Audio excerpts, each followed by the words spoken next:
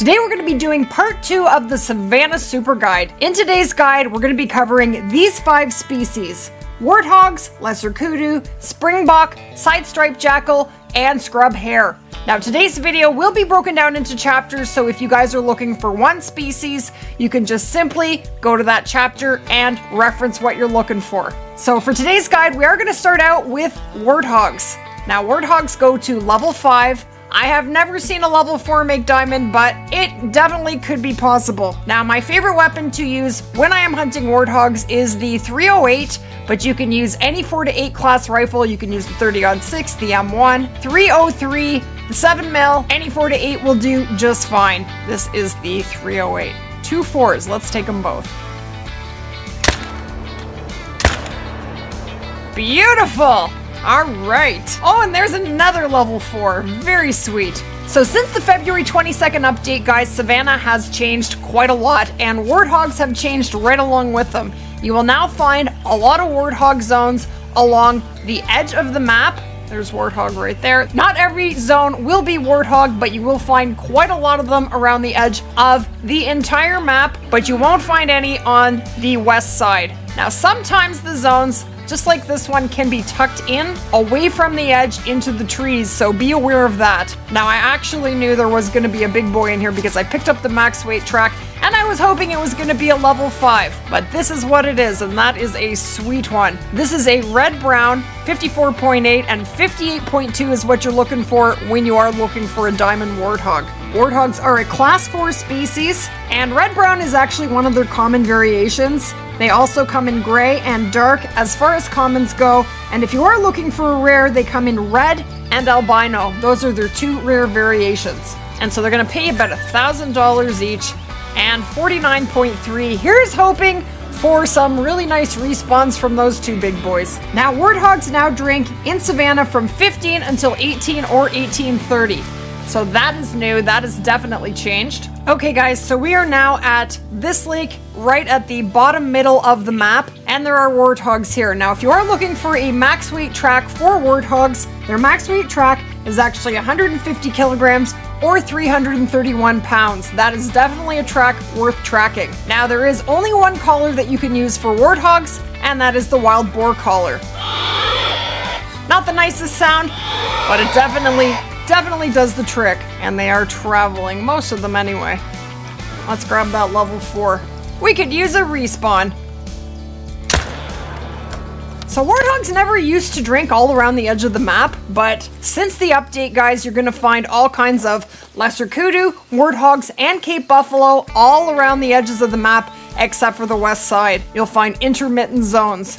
Not every zone will be all of those 3 species, but you will find quite a lot of them right around the borders of the map. And that guy is a gray, 51.1, and that's another pretty nice Warthog. So that's where we are right there, and that's a great spot to drop a tent. This is actually a pretty great lake, and we also have Cape Buffalo drinking here as well. So since the last update, guys, Warthogs are going to be found predominantly around the edges of the map. There are a few lakes at the very bottom here, you will find them, but the best spot is around the perimeter of the map, everywhere except for the west side. The next species for today's guide is Lesser Kudu.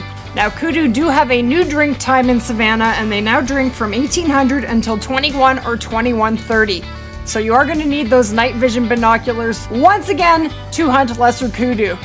They love to drink around the perimeter of the map, just like Warthogs and Cape Buffalo.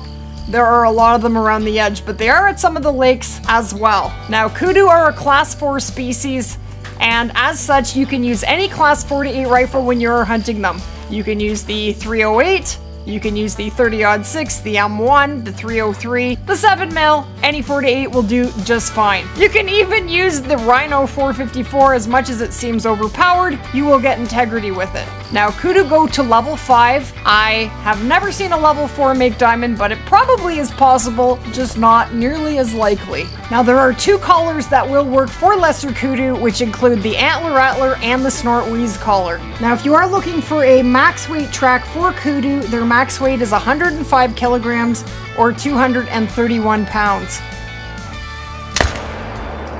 And splat. All right, there he is. So if you are looking for a diamond trophy rating for Lesser Kudu is 151.6. That is what you're looking for. And it is definitely not easy to find a level 5. That is for sure. So this is where we are, right at the top of the coast. And we have been shooting a few kudu. So since the last update, guys, you will find most of the drink zones for Lesser Kudu around the edge of the map. There are still a few lakes that will have drinking kudu, but the coast is where you want to look for most of the drink zones. And all of the maps in today's video, guys, will be posted to my Discord, and I will leave the link below the video. The next species for today's guide is side-striped jackals. Now, since the update, guys, side-striped jackals no longer have a drink time, so you have to hunt them either in their feed zones or their rest zones, and they are intermittently spread pretty much across the map. They're pretty much all over the place. So discovering those need zones is very important.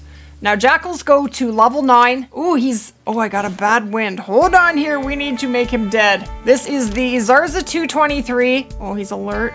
Let's see if we can get him. Yep, we did get him. Sweet. Now, jackals are only a class 2 species and splat. So there are not a lot of weapons you can use with them. The Zarza 223 is absolutely fantastic for jackals because they are such tiny creatures. It's not great on some of the bigger species, but it is great for jackals.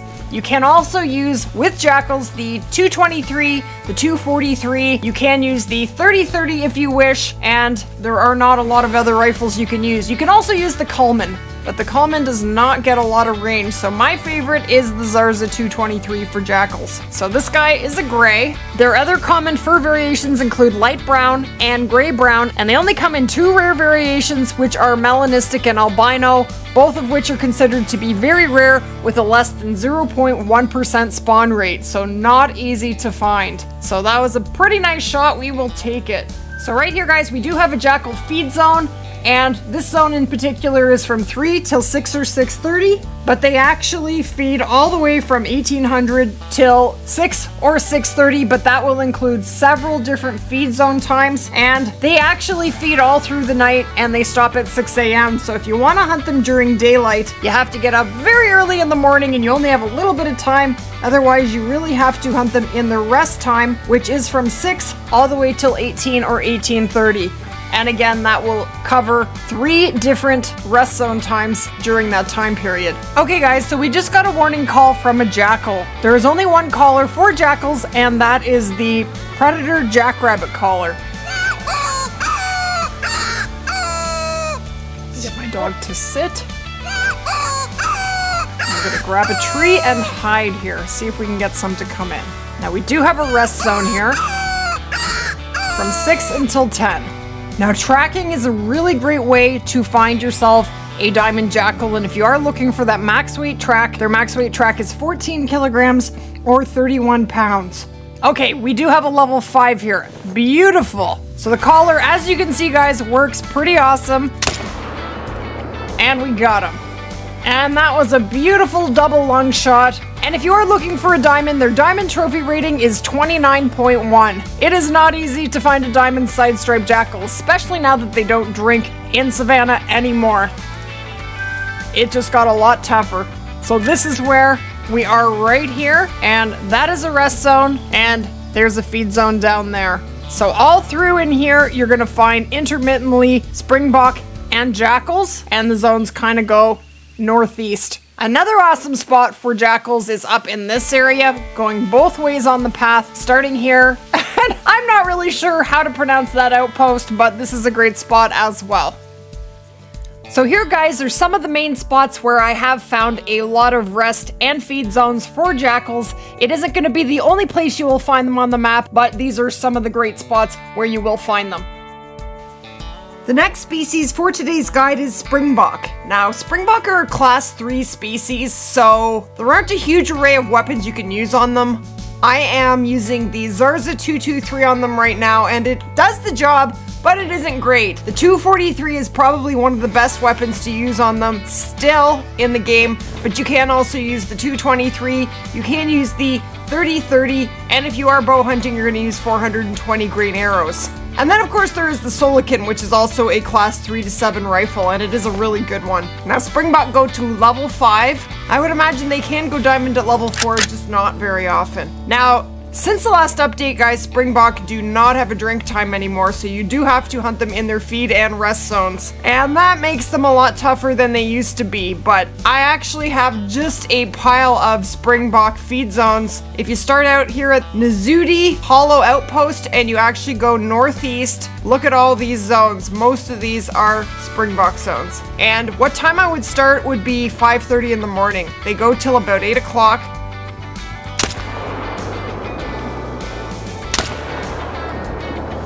Couldn't quite see the second one there, but hopefully that did the job.